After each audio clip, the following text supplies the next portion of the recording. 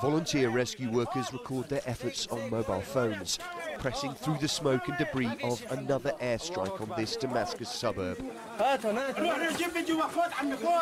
They race to get children to safety, fearing from experience a second missile could hit.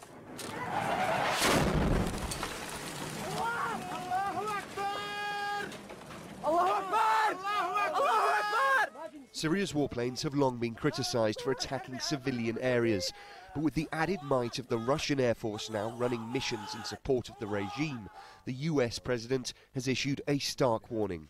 Regardless of what Mr. Putin said, was that he doesn't distinguish between ISIL and a moderate Sunni opposition that wants to see Mr. Assad go.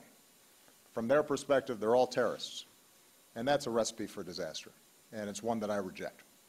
In Paris, Russian President Vladimir Putin held tense talks with European leaders, ostensibly about Ukraine, but Syria was the unavoidable focus. French President François Hollande said cooperation with Moscow would only be achieved with three solid commitments: to limit attacks to IS and Al-Qaeda-linked groups, to avoid civilian casualties, and to agree to a political process that would ultimately see President Assad removed.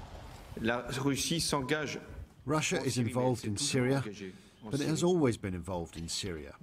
Since the beginning, Russia has supported the regime of Bashar al-Assad and provided him with weapons. Even if it goes further now, they stick to the same line, which is providing support to Bashar al-Assad and to his regime.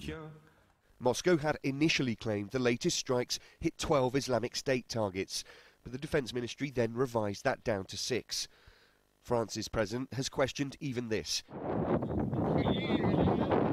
Most of the areas hit were in western and northern parts of Syria, while Islamic State is strongest in the east. Allahu Akbar. In a country already ravaged by years of war, the impact of the latest surge in airstrikes is nonetheless clear. It's led the UN to suspend some of its aid missions at a time when they are needed more than ever. Tom Rayner, Sky News.